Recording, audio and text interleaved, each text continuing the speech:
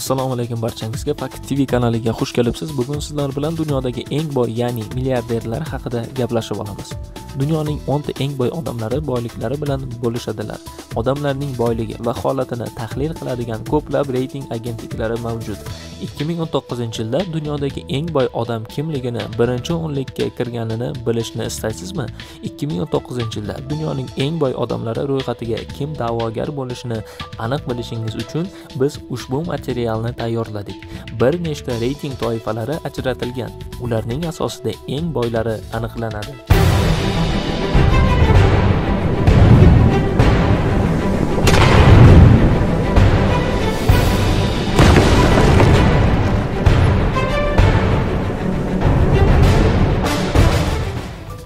Larry Page 2019-yilda dunyodagi eng boy odamlarning top 10 taligiga kiradi va ushbu qisqa reytingda oxirgi 10-o'rinni egallaydi. Sergey Brin bilan birgalikda u Google'ga asos soldi. 2015-yil iyul oyida u Google bosh direktori lavozimidan ketdi. Alfabetda xuddi shunday pozitsiyaga o'tdi. Forbes bosma nashrining ma'lumotlariga ko'ra, Larry Page'ning 2017-yildagi boyligi 40 milliard 700 million dollarni tashkil etgan.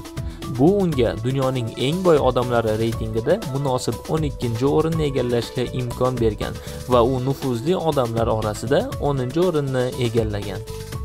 2018-yilda Michael Bloomberg 50 milliard dollar boylik bilan 11-pog'onada edi.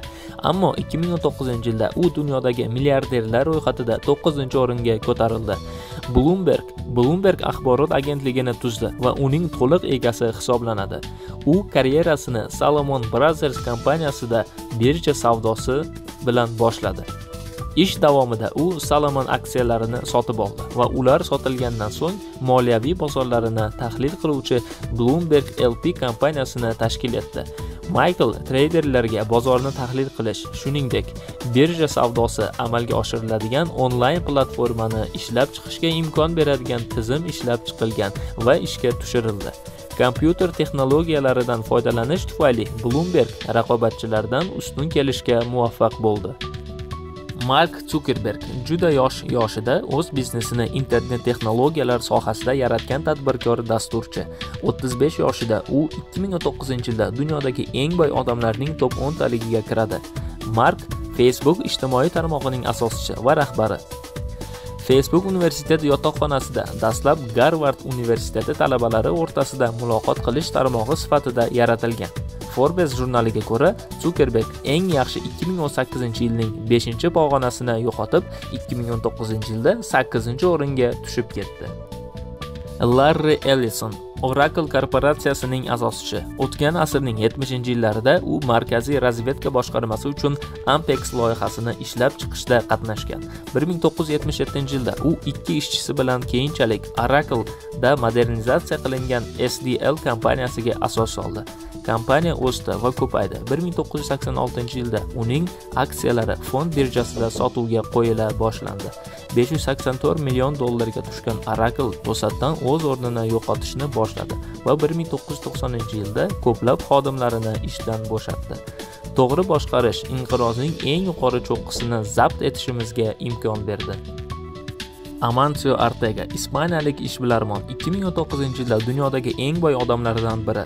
O'zining sobiq rafiqasi bilan u Index'ni 90 mamlakatda do'konlar bilan savdo tarmog'ini yaratdi.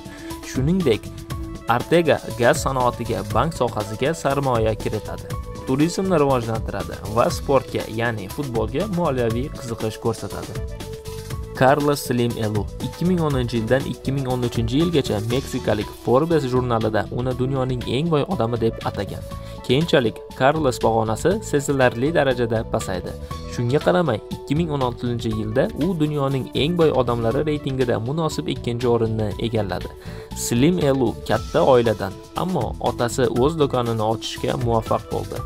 Erta yoshdagi barcha bolalar, shu jumladan Carlos, otalariga yordam berishdi va u ularga katta pul berdi. Bernard Arnault 2019-yilda dunyodagi eng boy odamlar ro'yxatiga kirdi. Reytingda muvaffaqiyatli 4-o'rinni egalladi. Bu fransiyalik tadbirkor o'tgan yili uning boyligi Yevropada eng katta bo'lgan 81 milliard yevroni tashkil etgan. Fransiyada milliarderlar uchun soliq miqdorini oshirgandan so'ng Bernard Arnault Belgiya fuqaroligini olishga qaror qildi. 2012-yilda ko'pchilik og'ir soliqlardan qochishga harakat qilib, shunday qilishdi. Warren Buffett 80 yoshdan keyin dunyodagi eng boy odam. U 88 yoshda va u eng munosib 3-o'rinni egallab turgan 10 ta eng boy odamlarning 10taligiga kiradi. Shunday qilib, biznesmenning kapitali yoki ko'tariladi yoki tushib ketadi. Lekin bu degani u dunyodagi milliarderlarning ro'yxatiga tusha olmaydi degani emas. 2018-yilning 3-choragida Warren Buffett 180 milliard 400 million dollarga ega edi va atigi 6 oydan keyin bu miqdor allaqachon 85 milliard dollarni tashkil etdi. Warren ko'pincha ko'ruvchi deb nomlanadi, chunki u ajoyib daromad keltiradigan biznesni aniq belgilaydi va unga ega bo'ladi. Bill Gates jamoatchilik xizmati va xayriya ishlari bilan shug'ullanadigan AQShlik tadbirkor. U 1996-yildan 2007-yilgacha dunyodagi eng boy odam. Forbes nashrining biznesi tahlilini Gates 2009-yildan 2016-yilgacha eng boy odamlar ro'yxatiga kiritdi. Ammo 2019-yilda u ushbu reytingda 2-o'rinni egalladi. 20 marta ishbilarmon o'z mamlakatida 1-o'rinni egalladi va 16 marta dunyoning eng boy odamlari reytingida 1-o'rinni egalladi. 1 yil ichida Billning kapitali 6,5 milliard dollarga ko'paydi. Ammo bunday daromad Gatesning yuragiga xalaqit bermadi. Uning hayotida u 28 milliard dollarni xayriya ishlariga sarflagan. Shuningdek, raqiblarini ham muhtojlarga yordam berish uchun pullarini sarf qilishga undaydi. Jeff Bezos Amazonning asoschisi va egasi. Uning filial korxonalari, ko'plab aloqador korxonalar, kinostudiyalar, bulutli platformalar va Amerika bosma nashrlari. U 2009-yilda dunyodagi milliarderlar ro'yxatini boshqaradi va so'nggi yillarda bu pozitsiyani egallab turibdi. Bezosning umumiy kapitali 131 milliard dollarni tashkil etadi. Bolaligidan Jeff qiziquvchan bola edi. U hamma narsani aniqlab olishga va ish prinsipini tushunishga harakat qilar edi.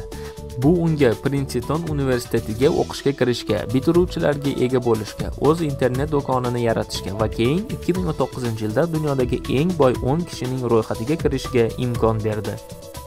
Sayyoradagi eng boy odamlar.